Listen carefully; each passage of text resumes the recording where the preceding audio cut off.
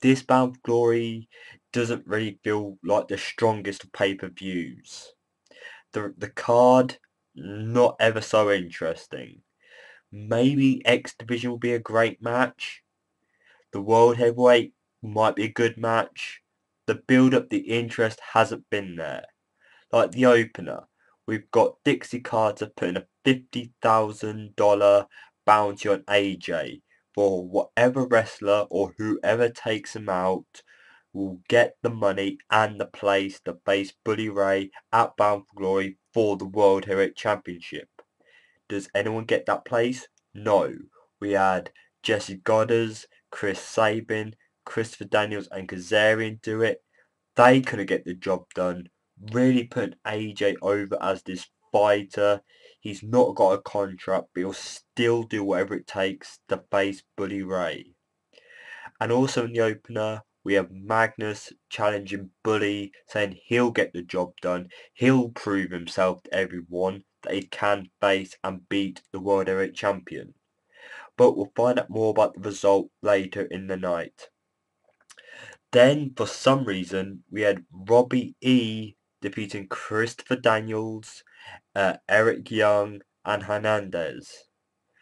Okay, I really didn't expect Robbie E to get a win, even though he pinned Christopher Daniels. Right, so yes, Robbie E's had a pretty strong bad year, 2 years, or however long it's been. But that does not mean you give him the win on the Go-Home show on a guy like Christopher Daniels.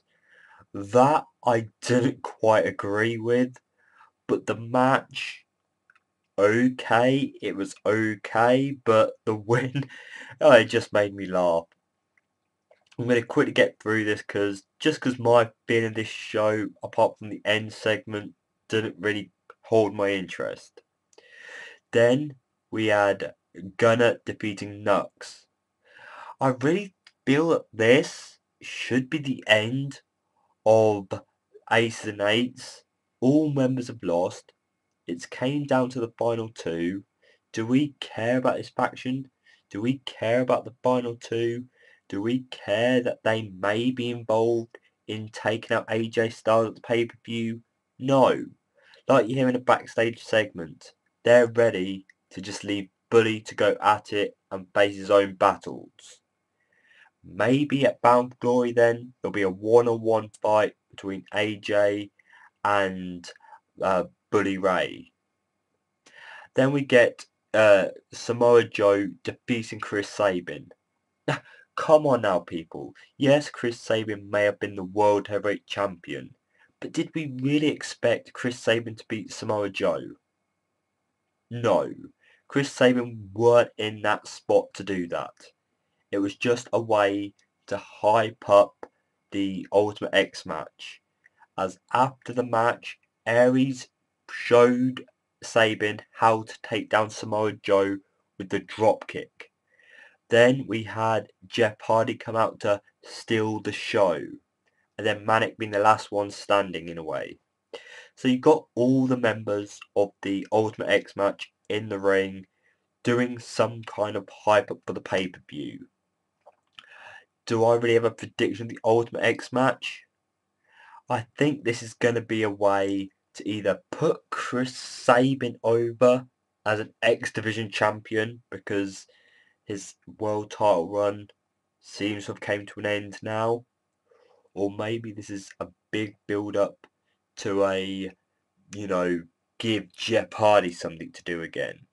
But please give me your thoughts on who you think is going to be the Ultimate X winner or the X Division champion at the end of Bound for Glory. Oh, well, before I continue anymore, two things I want to say. Ethan is going to be at Bound for Glory. This Ethan guy, I'm gonna give him a chance, even though there was just something about his gimmick, his look, his attitude that reminded me of someone. Give me a minute. His name goes something like Alberto Del Rio. His attitude, his gimmick, his poshness, get out of my face. The old, You know, when Alberto Del Rio first debuted in the suit, the arrogance. I'm not saying that Ethan's going to be like that, but there's just some traits there. But let's wait and see what Ethan brings to the table and what he's going to do at Bound for Glory. But moving past that character, we get to Buddy Ray versus Magnus. And this whole Magnus character, I'm glad that TNA are giving him week after week, month after month concentration, something they have failed to do in the past. Right now, we're about to get a Magnus sympathy kind of thing. He can't get the job done. He's climbing that table, but something always knocks him back down. And this is where Sting, who gets involved when Buddy Ray's about to knock the hell out of Magnus with the bike chain, but it allows Buddy Ray to get the low blow roll up. And then you get Magnus being frustrated at Sting. I want to support Magnus, but I'm not sure how to feel about this way they're going with him. The sympathy route, the you know, he can't get the job done, so he relies on Sting to put him over. The way that Sting's been put over in the past, like, no one can beat him. He's an old timer, but he's still got it.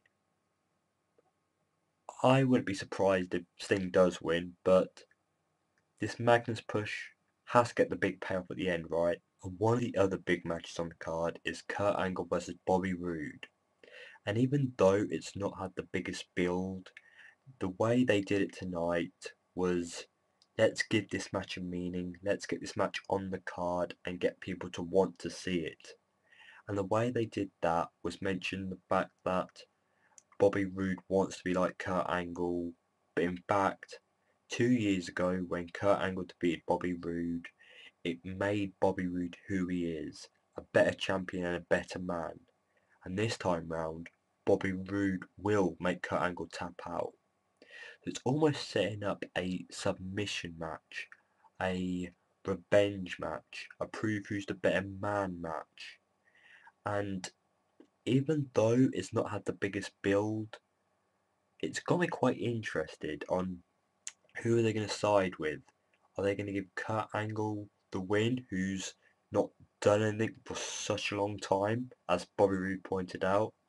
Or is Bobby Roode, after 2 years, going to finally get his redemption and beat Kurt Angle by making him tap out?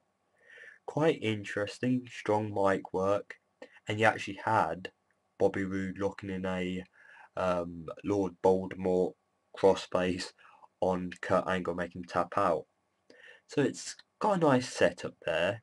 Not a bad segment of TNA. You know what would have been great in the TNA Go Home show for Bound for Glory? Is if Ethan was one of the wrestlers to try and take out AJ Styles. I'm not saying have him take out AJ and go to Bound for Glory to face Buddy Ray, but just have him there. Have him make an appearance to take out AJ. But instead we get to the main event segment, which we have Ric Flair and Dusty references, Darth Vader and Luke Skywalker. It comes quite comedy and really strong promo work from Buddy Ray. You know, when Buddy Ray grabs the mic and he really goes at it, really brings up the heel character, really brings out the confidence in himself. I love it. Buddy Ray is gold classic, love it.